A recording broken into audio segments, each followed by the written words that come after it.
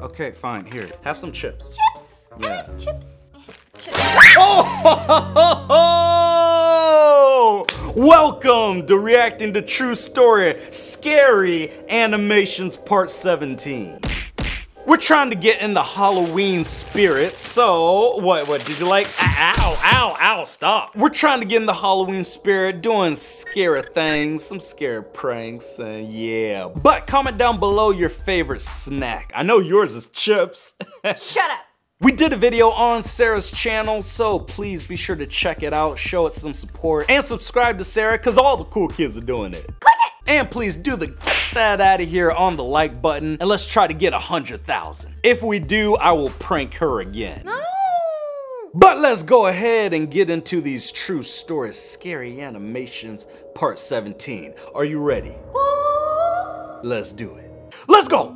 Not everything we see in sleep paralysis is a hallucination. My name is Amber, and ever since my childhood, I've experienced sleep paralysis a lot more than the average person. That sucks. And let's just say, it's one of the most unpleasant things you can experience. Duh. Since childhood, I've always had vivid hallucinations when I was experiencing sleep paralysis, and they've always scared me, even to this day. This story is one of the most terrifying things that have and ever will happen to me in my lifetime. Dang, your eyebrows on point though. It all started in late January. I had just moved into this new house in a small village on the island of Hawaii. My house is near a deep pond, and I got it for a good deal because it was supposedly haunted, and no one else wanted to purchase it. That's But a I've clue. never really believed in the paranormal or anything like that. So I just saw the good deal on a decent sized house and took it.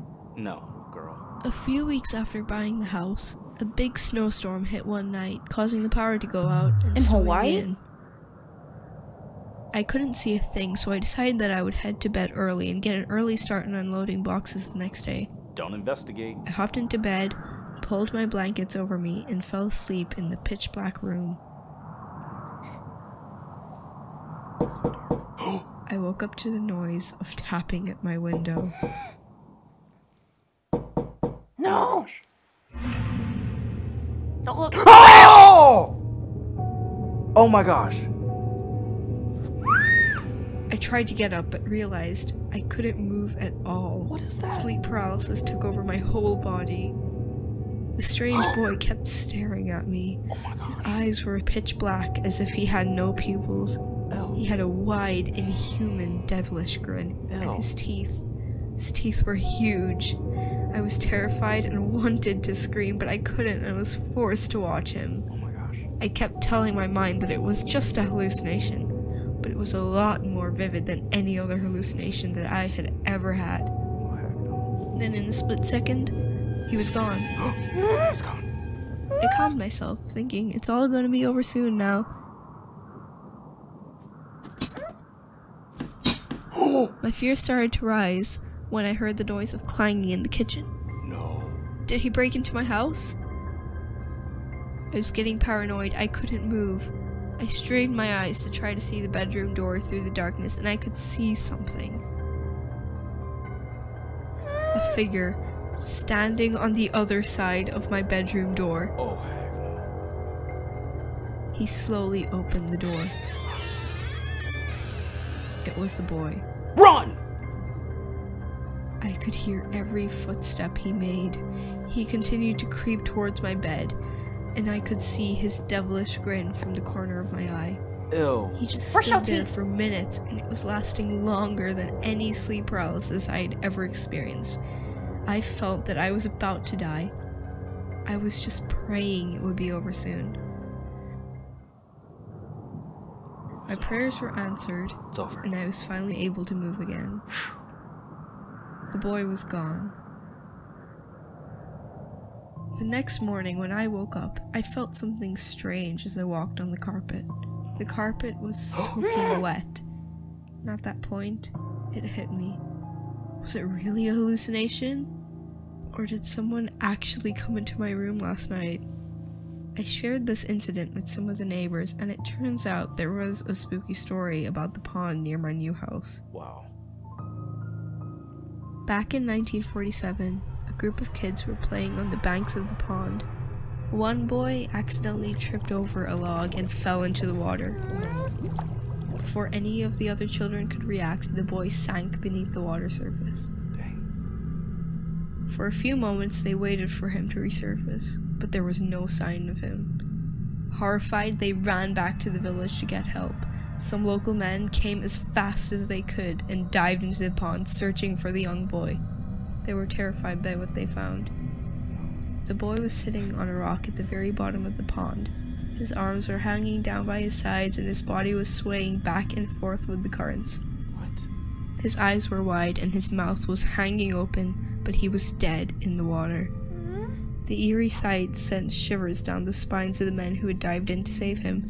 They were deeply disturbed and said it was such an unusual way to drown. It was as if the boy had calmly sat down on the rock and waited there to die.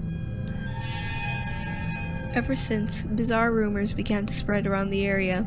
Many villagers believed that the ghost of the drowned boy lurked beneath the deep waters of the pond.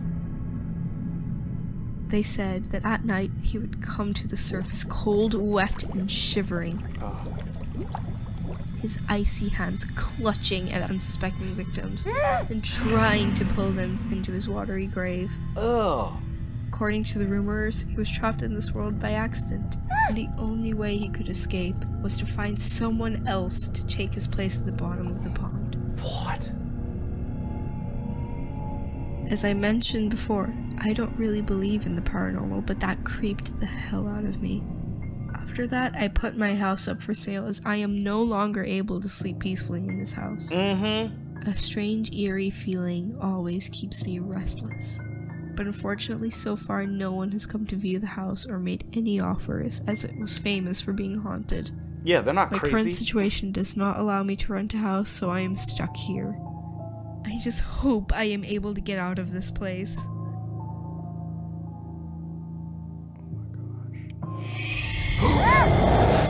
No! Jeez! Yeah, when you first hear somebody say, oh yeah, nobody's really bought in this house, don't buy the house! There's a reason nobody's been buying the house, dang! You ask why?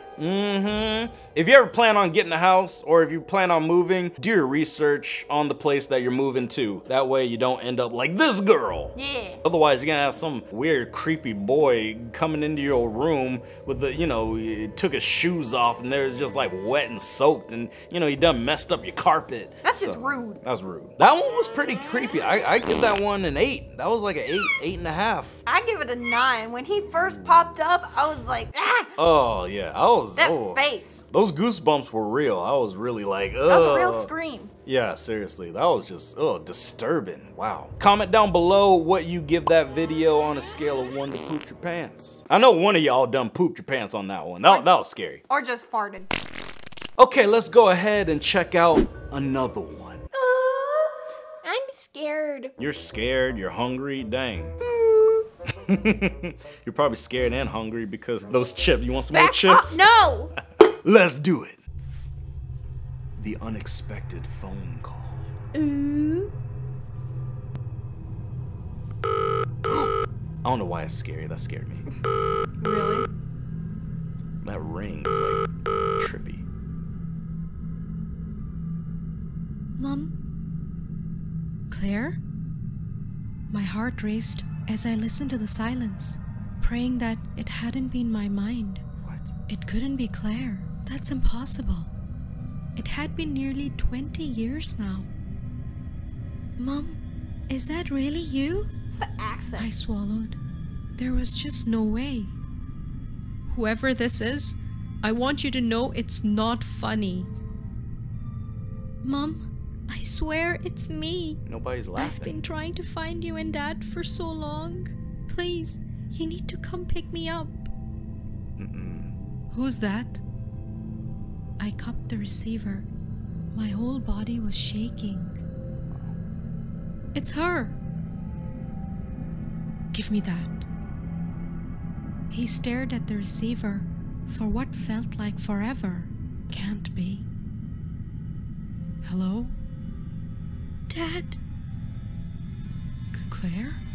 Dad, please, you need to come and get me. Nope. I know what happened, and I forgive you. I really forgive you. Just let me come home. Forgive him. Claire, where are you? It's dark. There's these holes in my stomach and I just want to come home. They murdered her. I'm so scared, Dad. Why would they murder her? David moved the phone away from his ear and placed it slowly on the landline dock, ending the call. This only made the shakes worse. My heart was pounding. It's not her. It wasn't Claire. How do you know? It couldn't be. We buried her in the backyard 20 years ago. We'd made sure she was dead gone. That child had never done any good. And that's exactly what scared me the most. They did kill her.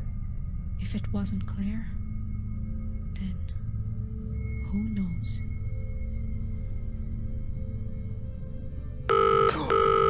That ring. You scared me. Hello? Okay, that got me. Oh my gosh, that terrified me, guys. I'm gonna cry. That was a legit jump scare. If that scared you too, just like comment down below, let me know. Mr. and Mrs. David had killed their daughter. I told and you. ever since that moment, her death had haunted them. Those imaginary calls made them so paranoid that they confessed to the police after 20 years of committing that crime. They were both sentenced to... What? I told you they killed her. Jeez. I told you. What? What kind of story? Man, this is based on a true story? Dang. That's scary. I think that was a pooped your pants. That was definitely a pooped your pants. I mean, I know I did, but did you?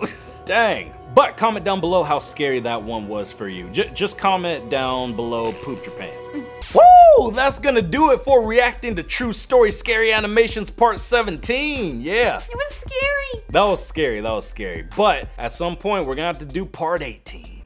If you haven't already, please be sure to click that subscribe button and drop a like on the video. And check out the video we did on Sarah's channel. It's the first link in the description down below. Just go ahead and click it and show it some support. Click it. And got some Dang Matt Smith merch. Be sure to get some, links down below. Yeah. But hey, when you guys are out there, remember to stay safe and hashtag don't investigate, cause it's not worth it. But that's gonna do it, and we're gonna see you guys in the next one. Until then,